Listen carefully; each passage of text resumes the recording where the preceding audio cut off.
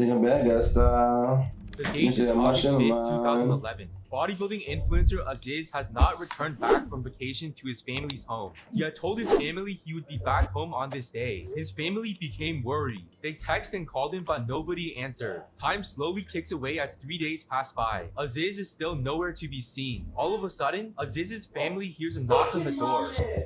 They look through the peephole and expect to see Zyzz on the other side, but it's not him. It's the police. Zyzz's family cautiously opens the door. The police officer is holding a paper with the Zyzz. Okay, that's a very aggressive way to start the video. I mean, it got me hooked, I ain't gonna lie, but like, damn. What, 33 seconds in, motherfuckers just... His name on it. Breathe, it's Zyz's bro. death certificate. What? Officer is holding a paper with the Zyz's name on it. It's a Zyz's death certificate.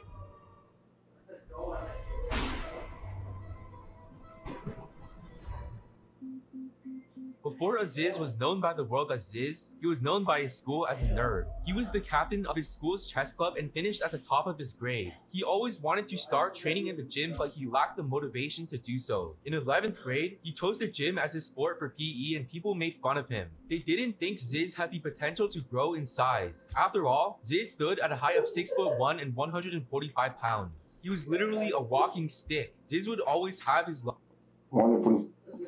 walking stick's kind of OD crazy, honestly, you know what I'm saying? 6'1", 145, that is really fucking light for 6'1" though. Not gonna lie to you. Literally a walking stick. Zyzz would always have his lunch money stolen from him. He even had chocolate. All right, bro. Now you just making shit up, bro. Bro, who steals lunch money, bro? Like that's literally like a high school movie trope, bro. You know what I'm saying? If you got your lunch money stolen in high school, you can't. I ain't gonna say you know. I ain't gonna say you deserved it, but like what? Nobody stole lunch money. At least not at the high school I went to.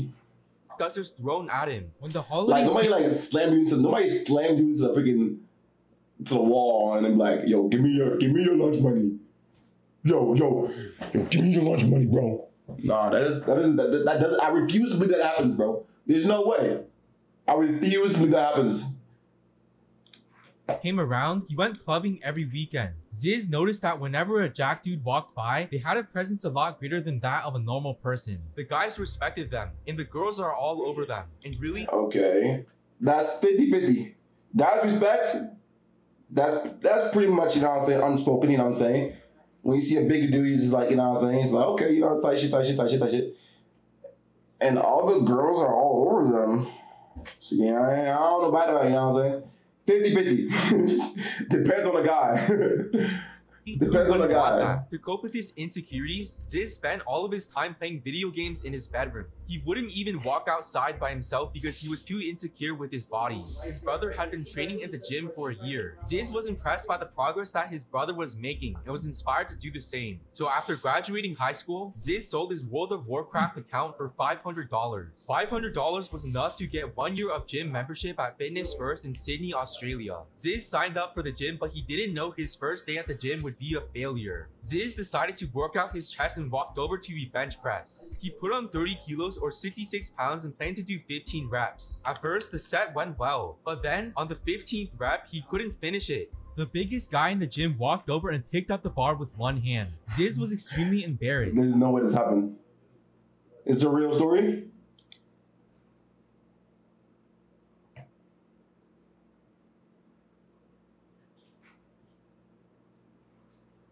$15 reps, couldn't get the last rep. It was stuck on the beginning, my guy. And the biggest guy in the gym ran over and helped me get it up using one hand. Damn.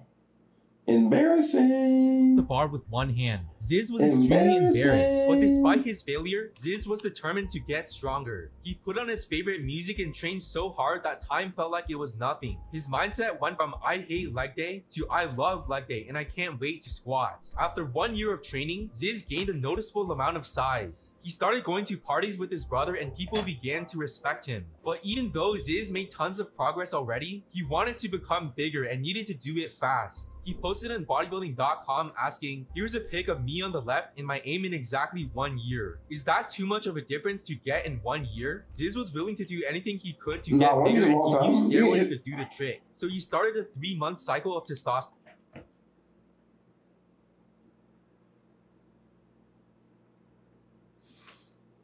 Bro, you just started working out, you're already using steroids? Like, what? Bro, at least, like, give it like 5 years before you start injecting steroids to your body, bro. He ate like a horse and put on tons of weight. Even his brother was shocked as Zyzz began putting on more weight than him. After a 2-month break from steroids, he started using D-Bot and Deca, which he used for the next 3 months. Zyzz began posting videos on social media with the goal of inspiring others to transform their bodies like him. But as he started gaining fame on social media, people criticized him for the weak parts in his physique. He felt a growing pressure to become the most aesthetic person, and the answer to that was more PEDs. So Zyzz moved on to the hardest PEDs on the market, Tren and Sustanon. Tren made Zyzz's confidence go through the roof. He didn't care what people thought about him at all. Zyzz, you are a tossed bucket. I don't like your videos, you're ugly. With his new confidence, Zyzz made videos playing into the gym bro stereotype as a joke. His videos suddenly began spreading around social media like wildfire. He popularized phrases like, "You Myron, brah? Come at me, brah." Come at me, bro. Are you fucking Myron, brah? Zyzz was playing into the persona of the jack dude at parties that he was always jealous of, and he took that persona to the extreme. Today, some religious Jesus nerds came to my door wanting to tell me about the power of Christ. I was in my underwear because it was hot, and told them to look at how striated my quads were. They looked weirded out, but deep down I could tell they were Myron. I then did a lat spread and closed the door and ate some steak.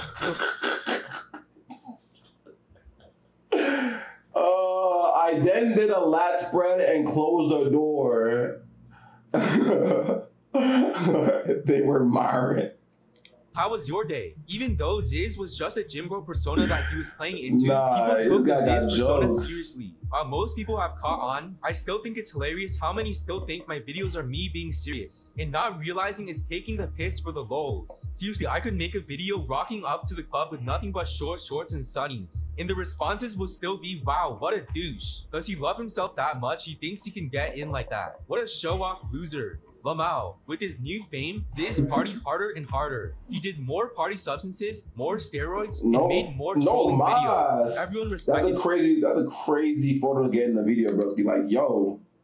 More party substances, more steroids, and made more trolling videos. Everyone respected him because he never took life too seriously. With his jacked friends and brother, he started his own crew that he named the Aesthetics Crew. His brother also got the nickname Chest Bra after he made a video saying, "You admiring my chest bra?" By the age of 22, after just 3 consistent years at the gym, Zyzz had an extremely aesthetic physique. At a height of 6'1" and 210 pounds shredded, Zyzz could be recognized from afar. Despite his size though, Zyzz was one of the friendliest people ever. He always stood up for skinny teenagers who wanted to gain muscle like him. Instead of intimidating people with his muscle, he inspired skinny teens to do the same. Zyzz was gaining so much popularity that he made appearances at events. He made his own protein powder and clothing and even appeared on a TV show called The National Road Trip. Gymshark literally relied on Zyzz to bring their clothing to fame. But behind the fame and confidence shown on screen, Zyzz was still the same insecure person that he was before his transformation, and the fame was becoming too much for him. Whenever Zyzz went to the festivals, hundreds of people would ask to take a picture with him. At first, Zyzz thought the attention was amazing. He responded to the fame by continuing to troll. When he got DMs from women on Facebook, he played into the Zyzz character. In one DM, he said, "I appreciate your offer, but no thanks. You are a 7 out of 10 at best. And because I am a lot more beautiful than you physically, I do not think there is a reason why I must undertake a chat with you." Yo, I gotta read the rest of that. What the fuck?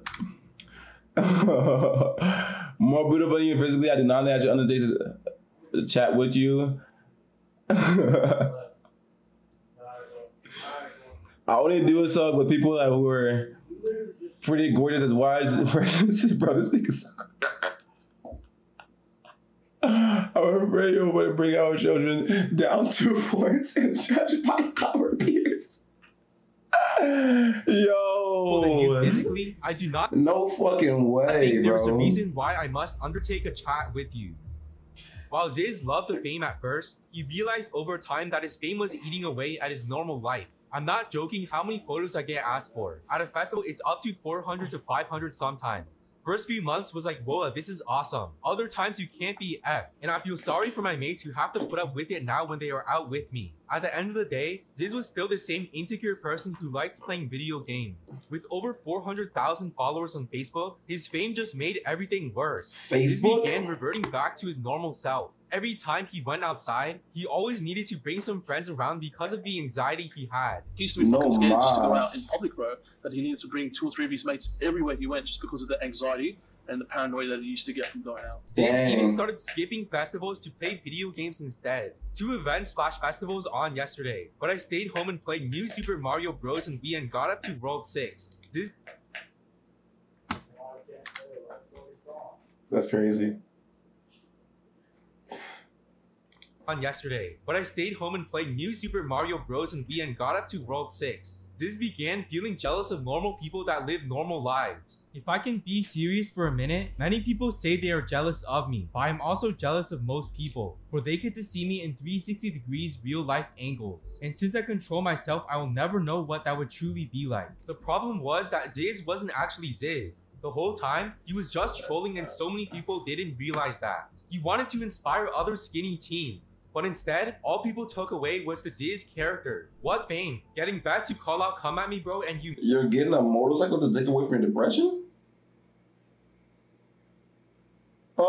Bad idea number 10,721. Myron every time I tried to No go shopping. mas. If anything, I would ask him Yo, to Ben. take down the original video now if he can please. Zyzz was done playing as Just pray, bro. Just meditate and pray, bro. Zyzz. He wanted to stop partying, stop meeting fake people, and make some positive change for once. He decided that it was time to retire as Zyzz. I am sad to announce that I am officially finished with training, festivals, and being Zyzz. I want to move my life in other directions, and I find myself far too involved in a lifestyle with no genuine substance. Do Meeting you far know too many how- fake people/girls who, if I didn't look the way I did, would have never given me the time of day. Time to get back to studying. There's more to life than partying. Zyzz needed to take a break from all the chaos. So before making a switch in his character, he decided to go to Thailand and take a break to think about his future. Thailand, chat.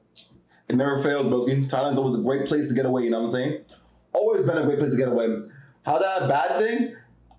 I mean, do you know anything about motorcycles? Do you know how to take care of a motorcycle? Do you know how to you know what I'm saying? Do you know how to ride?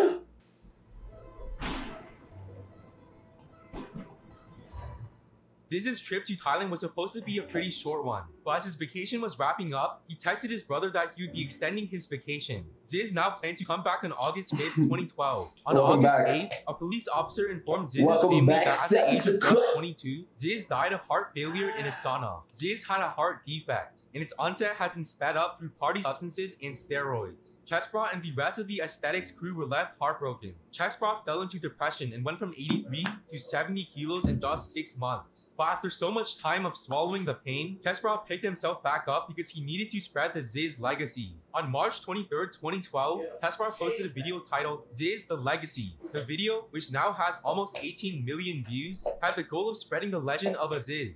Although Zyzz has passed away, he is still alive with us today. His legacy continues to inspire gym bros today to take control of their life. His everlasting message is to forget what everyone else thinks about you and chase your dreams. Type shit, do your message.